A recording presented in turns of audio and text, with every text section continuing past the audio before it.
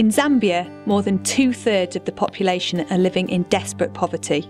Around 1 in 7 people are infected with HIV, the virus that causes AIDS. When parents die, extended families have to take on orphaned children. When a family is already struggling to make ends meet, they can't afford school fees. Lack of education makes it very hard to get a job and can cause other problems. If parents can't afford to send their children to school, they end up taking care of them at home, which traps them in a vicious cycle of poverty. This means that some parents resort to desperate measures to provide for their family. For instance, a mother might purposely send her daughter to collect food from an older man, knowing full well that this would come at a price.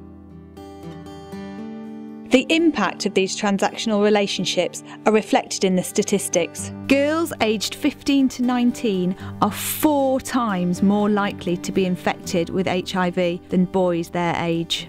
That's what made me want to help. Pepaids is a charity that's been running for 11 years. We work to empower the most vulnerable: women, children, orphans and people living with HIV. Our focus has been on enabling people to make their own situation better, whether that's through equipping them with knowledge, skills or community support systems. So we've been working with community schools that have been set up by villages for the children that can't access government school.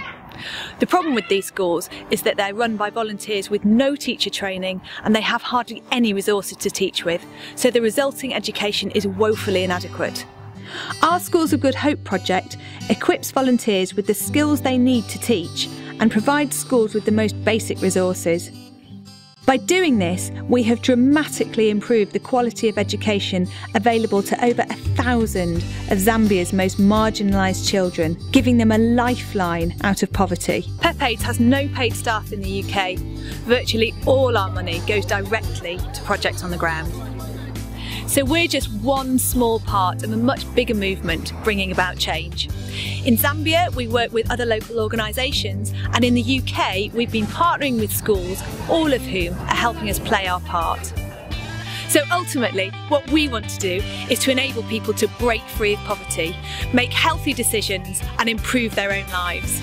Yeah!